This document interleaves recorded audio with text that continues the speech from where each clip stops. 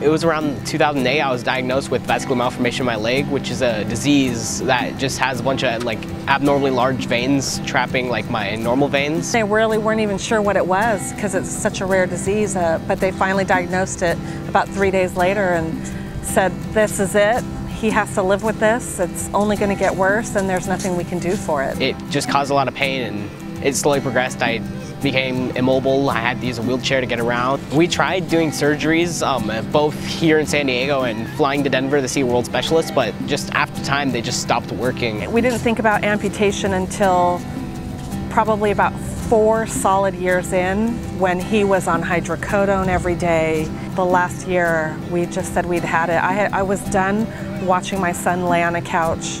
Finally, last year, I decided to amputate my leg on June 12th, 2014. As a mom, I was so excited for Andrew to have his amputation, and I couldn't wait for him to get his first leg. And then what happened was, after his amputation and he got fitted in his first leg, it wasn't any of what I thought it was going to be. And I was really frustrated. You know, he wasn't getting up in the morning all excited to put his leg on to go to school, but I was. And I finally, one morning, I kind of lost it, and I said, I don't understand. And I started to cry and said, everything we fought for and all your dreams have come true, and you can walk now and you don't even want to wear your leg. I didn't understand. Pretty much the old socket was literally a bucket. It had little to no adjustability. It was really hard to keep on for an extended period of time. Even sitting down, like I couldn't sit down at a dinner table and eat. I have to take it off. We then became introduced to LIM, and he got into his LIM socket for the first time, and he was a completely different kid.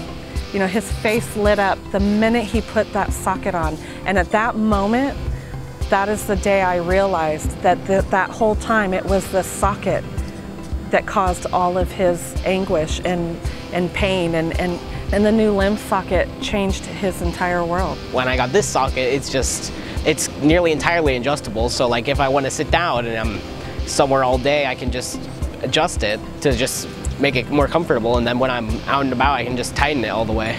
And in the other socket I couldn't even wear it for more than a few hours. This I've worn it all day. I'm excited with the socket that Andrew's in.